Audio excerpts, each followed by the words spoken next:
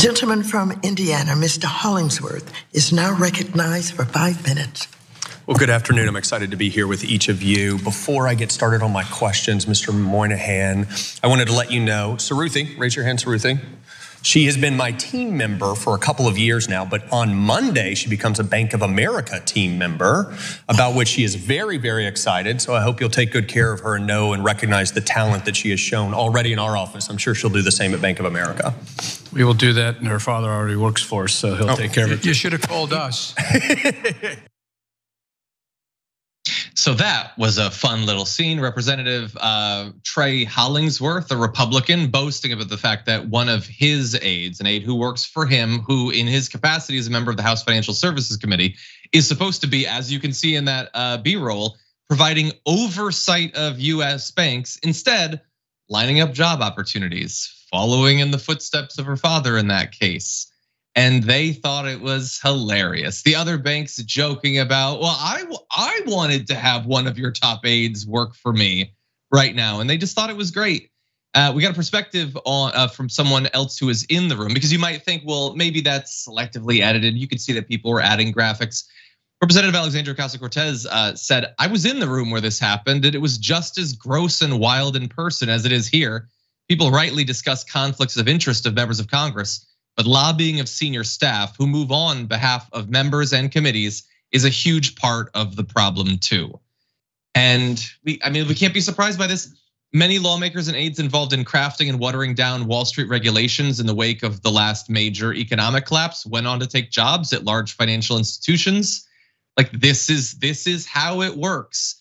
And that's not surprising. It is a little bit jarring to see them so openly like laughing and basically slapping each other on the back about the process, though. Yeah, I think there's a clash of cultures here, and so some speculated that since Trey Hollingsworth is stepping down from office and is not running next time around, that he's more openly brazen like this. I actually don't think that that's the explanation. I think that he probably is confounded by why people are upset about this. He probably thinks, what, I'm just being friendly. We can't be friendly anymore? Oh my God, these libs, and they're so unbearable. It was just me and a banker having a great time and high-fiving about our, the staffer that we share in a sense, right? And he doesn't, I guarantee you that he doesn't think there's anything wrong with it. And that's because, again, I'm sorry, but I gotta say, it's mainstream media that says that bribery is okay.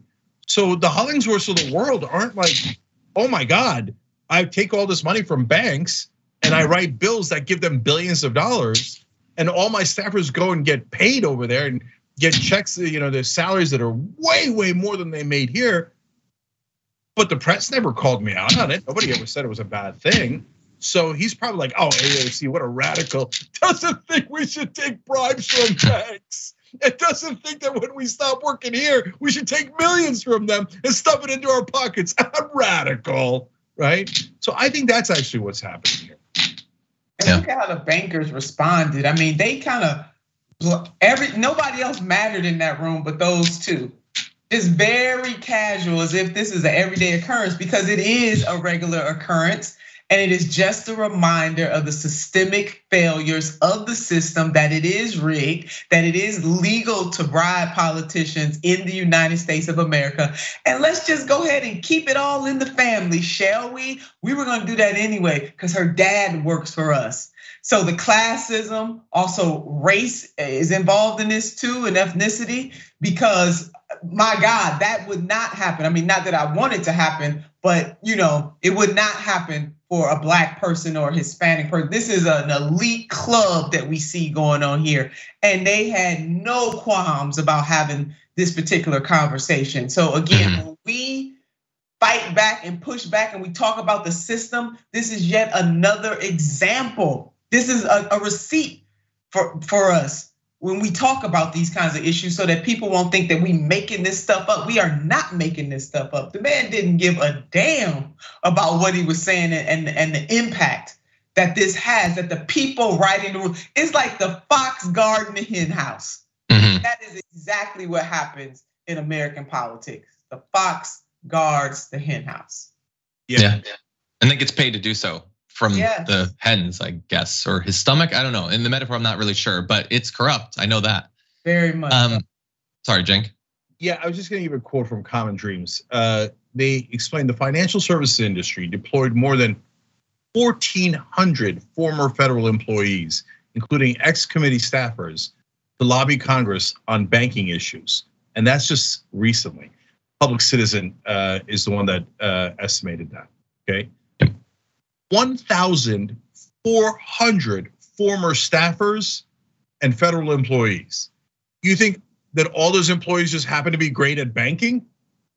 No, guys, seriously, think about it.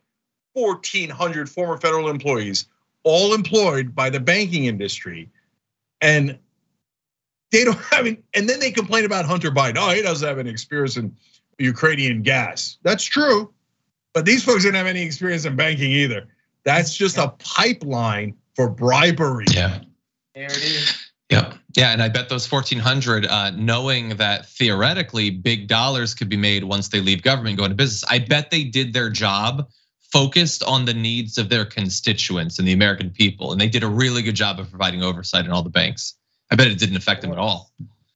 Anyway, sorry, Nina, I cut you off there. No, not at all. I mean, it's just even making me think about something Mother Jones once said when she asked somebody why they were in prison or jail, and they said because they stole some shoes, and she said, well, had you stolen a railroad, you'd be a senator. You'd be a US senator. That is what is going on here. I understand, yeah. And it reminds me of a great former regulator who wrote a book, Best Way to Rob a Bank is to Run a Bank. Yes. That's it. And no truer words have ever been spoken. And guys, last thing, you see how they are all yucking it up? Oh, well, her father's also here. Oh, I didn't know that. You should have told us that earlier. We could have taken more bribe. Okay. Completely comfortable with that, Cenk. It was like they were at a cafe somewhere just having a conversation, and we got a chance to peer in. Yeah, look, it's one big, happy, corrupt club in Washington, and none of us are in it. Thanks for watching The Young Turks, really appreciate it. Another way to show support is through YouTube memberships. You'll get to interact with us more. There's live chat emojis, badges. You've got emojis of me, Anna, John, JR. So those are super fun. But you also get playback of our exclusive member-only shows and specials right after they air. So all of that, all you gotta do is click that join button right underneath the video. Thank you.